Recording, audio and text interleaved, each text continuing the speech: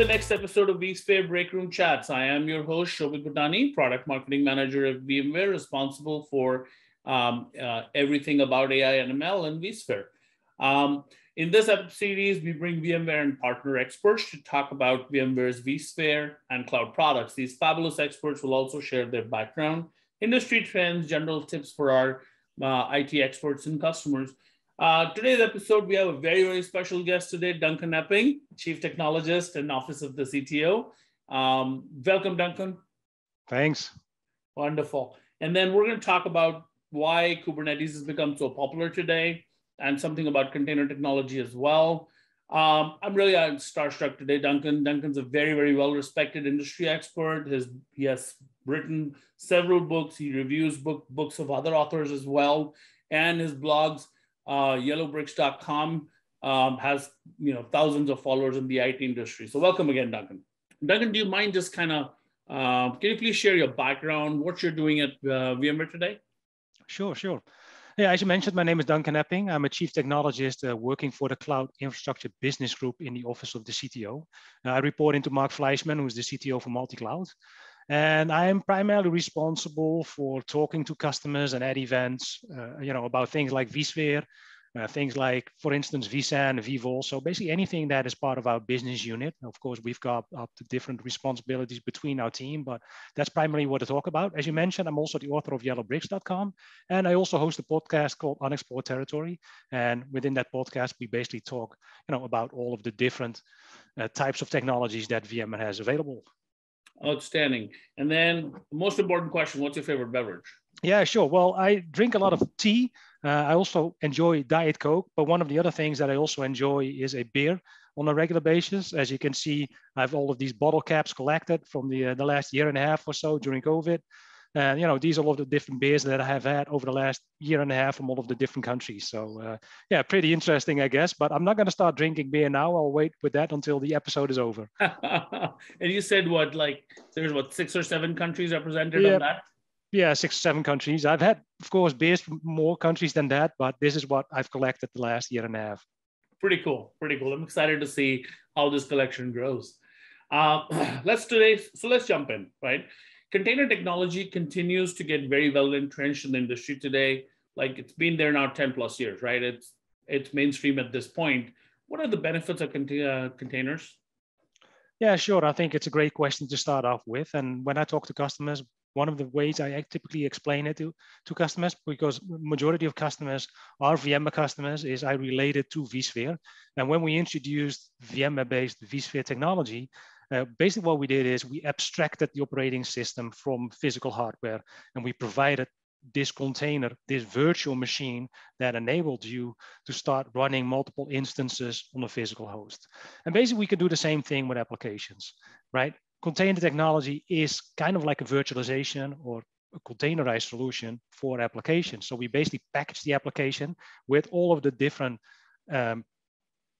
dependencies that it needs. So if, for instance, there's dependency on a particular application or a particular executable to be available within the same environment, then that is what the container actually provides.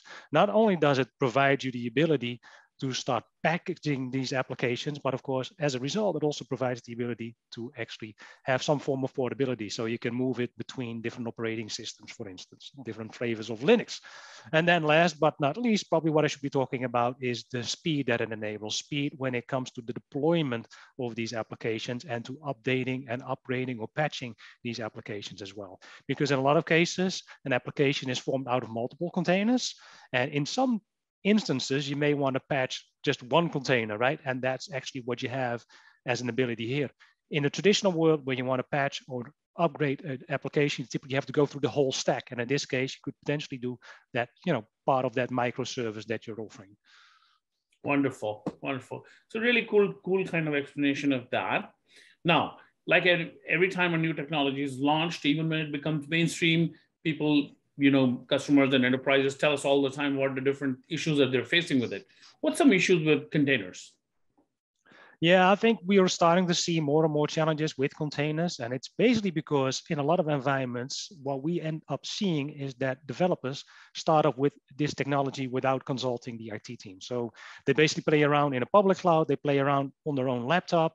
You know, they get used to a certain type of technology. They prefer to use that type of technology. And before you know it, you end up with all of these different types of systems. So you typically have, you know, the same type of container technology, but it could be spread across multiple environments. So it could be within a public cloud environment, it could be on your laptop, it could be in the data center. And that actually introduces a lot of challenges for IT, because IT is typically responsible not just for managing those systems or deploying those systems, but also for securing it from a networking perspective, but also from a data point of view. So, you know, when applications are scattered around the globe, potentially, it becomes very challenging. And that's, you know, some of the things that we're starting to see with customers. Got it. So as kind of like, you know, you've seen these sprawl issues and these management challenges that have come across the containers, like how is Kubernetes kind of helping with some of these challenges? And like, how is VMware helping the enterprises with solving some of these issues? Sure, yeah, if you look at it from a container perspective, right? Same with virtual machines. If you have one virtual machine, it's easy to manage. When you have 10 virtual machines, it's relatively easy to manage. When you have 5,000 virtual machines, you better make sure they have vCenter Server available to manage all of those virtual machines and all of those hosts. And we see the same thing with containers. If you have one container running on your laptop, well, you can manage that using the CLI. If you have multiple containers running across multiple hosts, then you need some kind of container orchestration technology. And that's where Kubernetes comes into play. Now, Kubernetes offers you the ability to manage those different types of containers and also schedule those containers, et cetera, et cetera. So it's a real orchestration platform. And one of the things that we've done as VMware is actually take that solution, this industry standard, and provide the ability through our offering, VMware Tanzu, to not only deploy Kubernetes clusters to manage all of your different containers, but of course, on top of that, also do all of the other things which customers feel is important with these types of solutions. And especially for those IT teams, because they are probably struggling the most. The developer creates the app, they create the container gets deployed using Kubernetes, and they forget about it. But if you look at it from an IT perspective, that's where the trouble really starts for you as an IT team, because you need to provide an IP address, you need to have a DNS name, it needs to be accessible all throughout the network, but it can't be accessible outside of the network. So you need to protect it and secure it. Then on top of that, there's also the data aspect that comes into play. And of course, you know, availability, recoverability, et cetera, et cetera. And that's where VMware Tanzu comes into play. And when you look at things like VMware Tanzu, I think one of the things which is very important to realize right now is that with vSphere Plus, which we recently announced, we actually provide all of these different developer services, or as I like to refer to them, because they're not just developer services, they're also for the SREs. They are services for the VI admins. So we include things like the vSphere Tanzu standard runtime. We include things like Tanzu Kubernetes Grid. We include things like Tanzu Mission Control Essentials in this particular case. And all of these different services enable you not only to deploy Kubernetes clusters on top of vSphere, but also to do that across multiple clouds. So that could be VMware Cloud on AWS, it could be Azure, it could be anything. But not just deploy them, but also manage them, secure them in a way that is actually something that, you know, what your CIO is looking for. And I think that is probably one of those most important things. Fantastic, right? So, you know, that's the key, right? Is I think the key, one of the best explanations I've ever heard, honestly, for Tanzu is right there.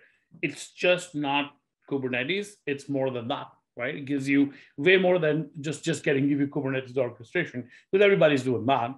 But it gives you way more flexibility, gets you into the multi-cloud, the ability to have these, you know, environments in other places as well. So great explanation right there.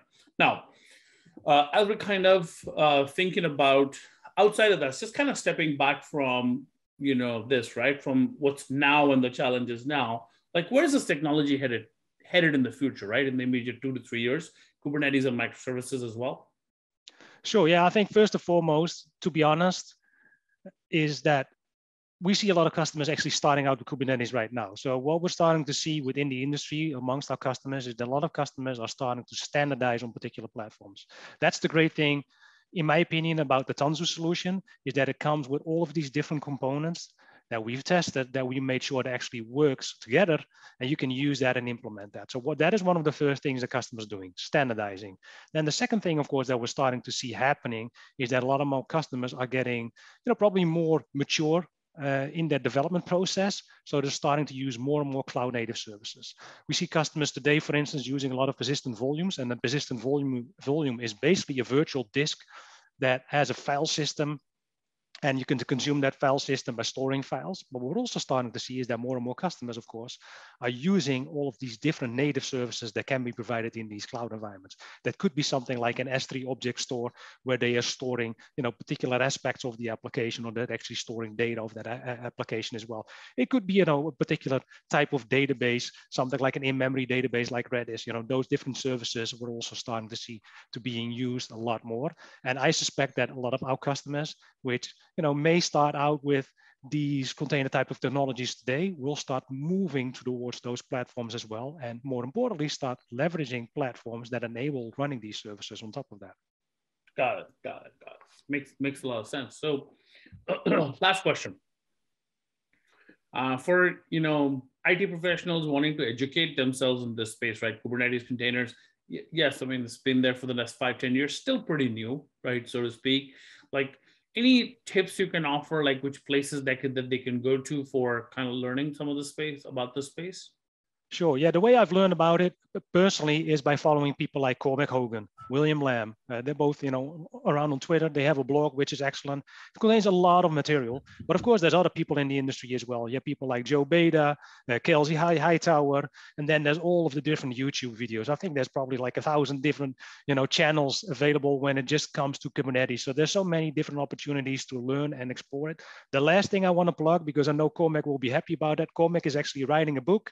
The book should be about finished. It's all about running Kubernetes on top of a VMware platform. So if you're interested in that type of technology and interested in deploying that, make sure to read his book.